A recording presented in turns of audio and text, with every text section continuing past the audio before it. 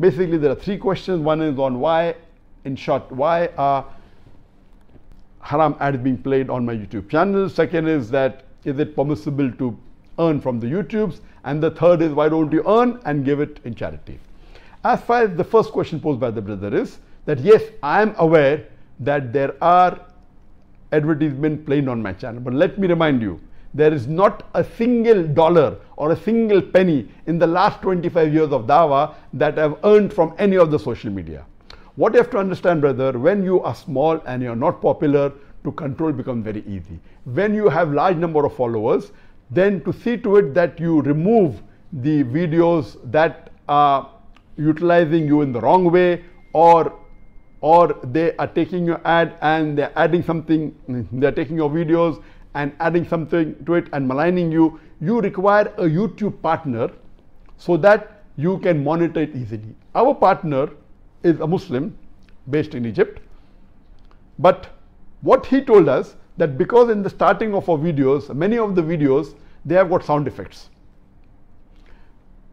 Most of the sound effects are created by us, but there is a large portion of sound effects which belong to the munshids, Muslim munshids, and we have taken permission from them. But even after we have taken permission from them, they have a right to click on my YouTube and say we will get revenue. So once they click, even if we say that we don't want to monetize our videos, even if we say we don't want ads, and if they click on the video, YouTube automatically starts giving ads and the revenue goes to them. There are high possibility that there are some of my videos, and we have checked up, but it is not majority, it is minority. The percentage I don't know exactly, but it is less than 50%, maybe 20%, 25%, keeps on changing. These videos, though we have taken permission from the munshids, they don't have music, they only have voice, but these Islamic munshids, the Muslims, they can go and claim from the YouTube the revenue, saying this is our copyright. So now, because it is part of the video, instead of removing the video, we let the video be there, let them get the revenue. If it's from a haram ad, they will get the sin, not me. I have not got a single dollar.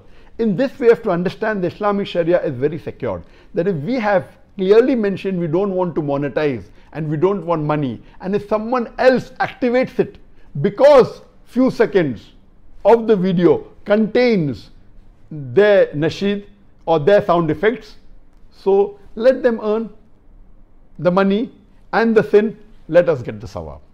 There was occasion when we made a strong complaint to our YouTube partner, and he said, oh, by mistake my staff earned it. I'm sure whether it's a mistake or not, Allah alam. So the in-between people do sometimes make a fast buck on it. They earn money, but in all these cases, alhamdulillah, I am secured. I have not taken a single penny of any of the ads from any of my social media, from any of the Peace TV ads. And let me remind you that we keep on telling our YouTube partner to remove, and if somebody illegally earns, inshallah will be not held responsible. And one thing you have to understand, that there's a difference between a call and amal. If the call and the amal contradict, this is the usul of hadith. If the call of Muhammad sallallahu alaihi wasallam contradicts with the amal, for example, the Prophet said, don't stand and drink water, you have to sit and drink water. But there's a hadith in Bukhari that the Prophet stood and drank water. But the call carries more weight because it is said intentionally. The amal can be due to a problem, can be due to a difficulty. So my call always has been that we have never taken any revenue from any of the haram ads. We have never monetized any of the social media. Monetizing in the halal way is permitted, but we have not done that also. So the call is more important than the amal.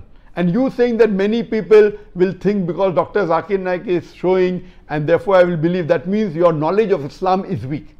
Anyone, just because I have heard the hadith in which the Prophet says that stand and drink water, if I'm more knowledgeable, I'll know that the call of the Prophet is don't stand and drink, sit and drink.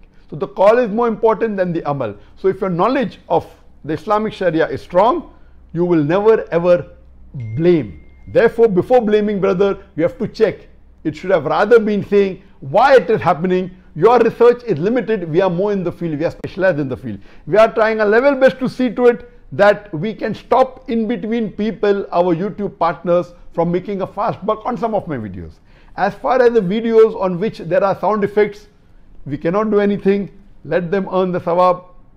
Let them earn the money, and the haram, let us earn the sawab. Regarding the second question, that can we earn from the videos on the YouTube?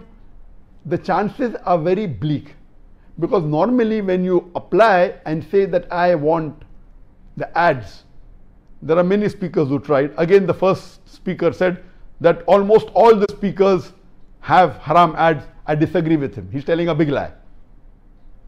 Many have, but to say majority don't have.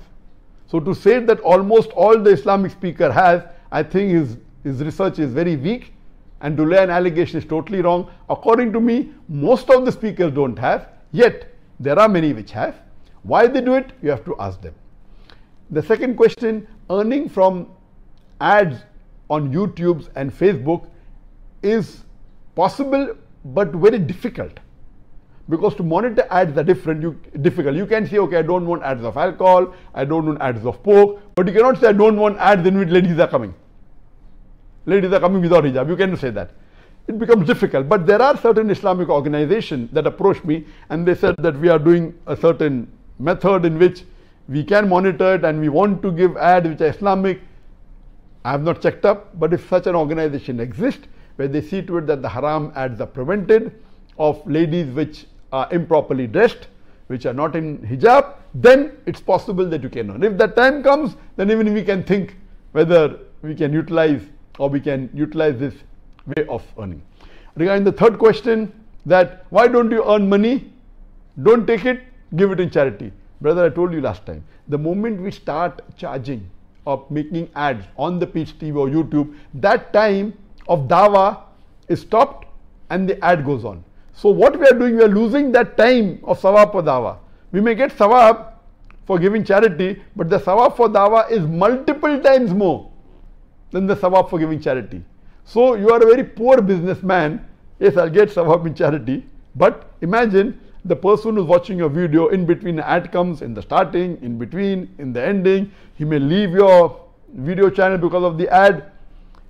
Therefore, it is preferable not to have ads, so that the concentration is on the message of Islam, and that small amount of money, unless if that's your bread and butter, if you have no other ways of earning, if you do that and you see to it haram ads don't come, then no problem. Otherwise, it is preferable that you avoid these sorts of ads.